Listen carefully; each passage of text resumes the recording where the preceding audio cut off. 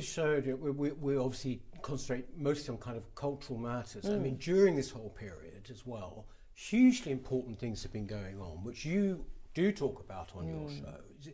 Again, in the mainstream media, not that much, but there have been sort of various attacks or various proposals put forward on, for example, free speech. Yeah. I wanted to start by asking you, first of all, Darren Grimes, for example, does a show a bit like this. We had that shocking situation where he was hauled in, or was going to be hauled in by the Met, for something that somebody said, David Starkey said on his show. Now, you know, you're a journalist and a broadcaster. These things are extraordinary that they're sort of happening. And one, again, I'm not a conspiracy theorist, but it seems to me that people are being sort of materially tightened up, if you like. Yeah. But then these psychological restrictions are coming on. But this was happening long before lockdown and COVID. Yes. But perhaps it's more exposed now. Yeah, I mean, yeah, a young man being hauled, told he's going to be hauled in for a police interview under caution because of something someone else said. Now, I don't agree with David Starkey on an awful lot of things. I don't think he's a particularly nice person. I don't think he should lose all of his jobs because of his political views and his views on race, on women, or whatever. I mean, I personally think that we should allow for people to hold views we don't like. I think we should be able to challenge people's views, and it's better that we know them. But the idea that a journalist should be prosecuted for something someone else has said to them. It's interesting that we don't see that when Sky or BBC interview people. I mean, did we think about questioning David Dimbleby when he had Nick Griffin from the BNP on? I think it's quite bizarre, and I always had a lot of sympathy for Darren anyway. I think he's a lovely bloke who's been persecuted, that's the only word for it, persecuted from the Ramona side for years and years of his life since the Brexit referendum. And all allegations, all have been disproven against him. But I can completely understand, and I know this when I'm doing my show, it is perfectly possible for, even if you're interviewing a cabinet minister, and I've been doing this for years, someone is saying something, but someone is saying something in your ear, or you're just looking and you're just realising, oh God, I've got that other interview, and you're trying to find the pieces of paper for that, and you're not actually concentrating on what the person is saying, and you're nodding along because you're on camera. And I think it's perfectly easy, especially for a young, new interviewer, to be doing that. I know Darren Grimes, as you do, not a racist bone in the boy's body, absolute load of nonsense. But it's this idea that we should be wary of talking to anyone who doesn't have, acceptable views.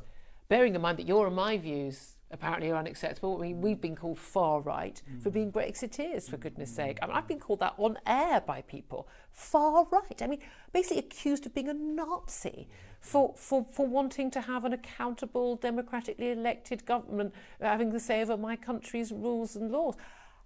I mean, that's mind-blowing. But this is all about shutting us up. This is all about controlling what people can say, and by doing so, controlling what people can think. And it is terrifying and Orwellian. And everybody should fight for it. And I don't care how much you dislike the person saying something, or how much you dislike what they say. You should march in the streets for their right to say it. But this is all happening under a Conservative government as well. I mean, what particularly interested me in this particular field of free speech was we've had the situation in Scotland recently, where there is this attempt with hate speech to bring hate speech prosecutions into the home, as it were. That basically you can be prosecuted for something you say in your own home.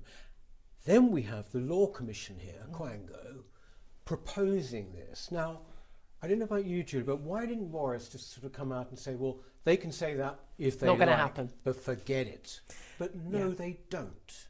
That's the thing, and we had that also over, say, the trans self-ID, whereas Liz Truss is the one who sort of went, no, absolute madness, we're not having that. A man can't just say on a Wednesday that he's a woman, and we have to accept that, and then see a lack of safety for women and girls in their safe spaces, like changing rooms and the like, and indeed prisons as well.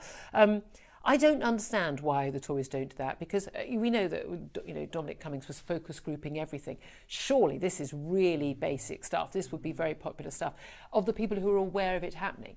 And what I don't understand, again, is why the government isn't just saying, no, we're not having any more of this, and they should be getting rid of the hate speech laws themselves because they're subjective. There is no other crime where it is subjective. Is it subjective that someone was murdered? Is it subjective if I steal this bowl?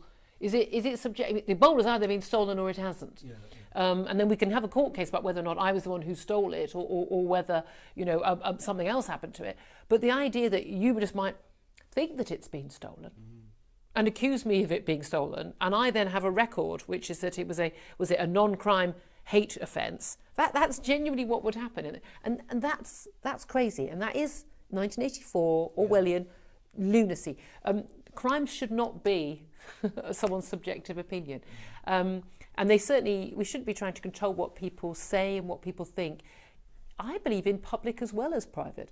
I'm a great believer that you tackle bad ideas by offering a better idea. There is no idea. I mean, the conspiracy theories about, you know, vaccinations, about anything, you know, anything that's going on in the world right now, the Great Reset and all of this.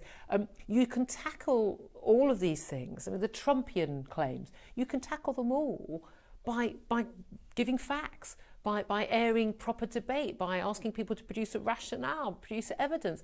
That is how you defeat bad ideas, not by saying you can't say that, and worse still, you can't think it.